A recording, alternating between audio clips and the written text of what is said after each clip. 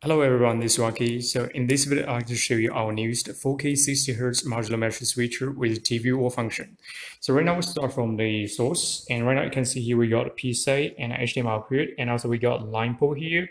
So later we can use this line control with the WEB GUI to control the whole system, and with also the video setup. So right now you can see here we got the 18 by 18 modular matrix switcher, and this is the front panel. On the rear panel right now you can see here we got 4K 60Hz HDMI input card, and all the input cards with the 3.5 audio embedded function. And this part is going to be the control, and we have the line control and also the R32, and also we have the backup control, line port 2, and also the comp 2. And for the outputs, we have 12 4K 60 HDMI 2.0 output cards, and all the output cards we also have the 3.5 audio the embedded function. So for the power supply, we actually can support the redundant power supply. So right now we're only using one power supply here, but we actually can use another power supply on this side. So on this side right now you can see here we got 12 monitors here. It's actually already 3 video wall and a 2x2, 3x2, and another 1x2 on the bottom side. So we get back to the control PCI to say how to use this WEB GUI to control the whole system and also set up the TV wall function. So as long as we got the line cable connect to the modular matrix switcher, and we just type the IP address in a browser, it's going to be 192.168.0.80, and we just press enter, and then we need to log in. Both of the username and password is admin. We just click to login. After login, we can see right now we have the manager, switch, center, caption, setup, logout, more, all type of functions here. And this part is going to be the input part.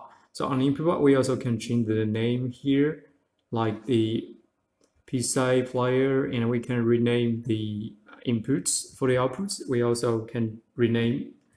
And here we got some shortcuts like the do the switching. If you want to switch the PCI to all the outputs, we just select PCI and click here, and it's going to be switch all the outputs. And also same player.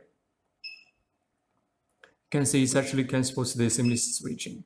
And also we can do one by one.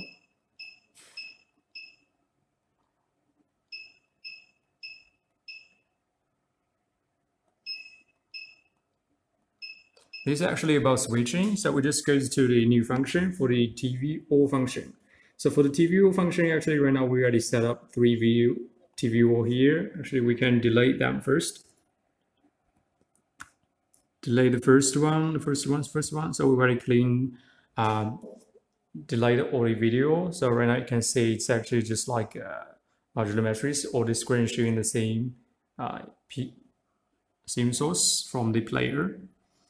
So if we're going to add a new video, and we can see here we got X and we got Y, so we just type, we're going to 2x2, so just type 2 for the X and 2 for the Y. Then we just click add, and you can see right now we already have a new video here. So we just drag the outputs to this one.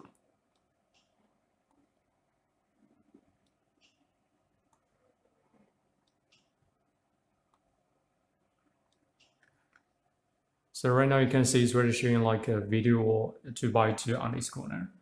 And if we're going to do one more, and also we can do just like do another 2x2. Just add another 2x2, and we just drag. But we need to notice that just because we cannot get the output repeat. If you want to get a repeat, and it will probably like the output is not repeated. So we need to drag the output 3. Output 4, output 7, output 8. And also once we select the input source, we click the video, it will do the switching. Player, can see it's actually supposed to be seamless switching. And now if we're going to add one more, and maybe we can do like 1/2. So right now we have a 1/2 video here. So we just drag the these two here.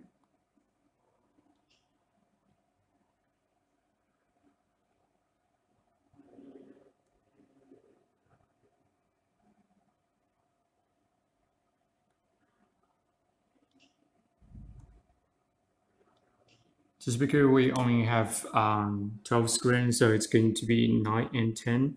So we can see here, it's showing like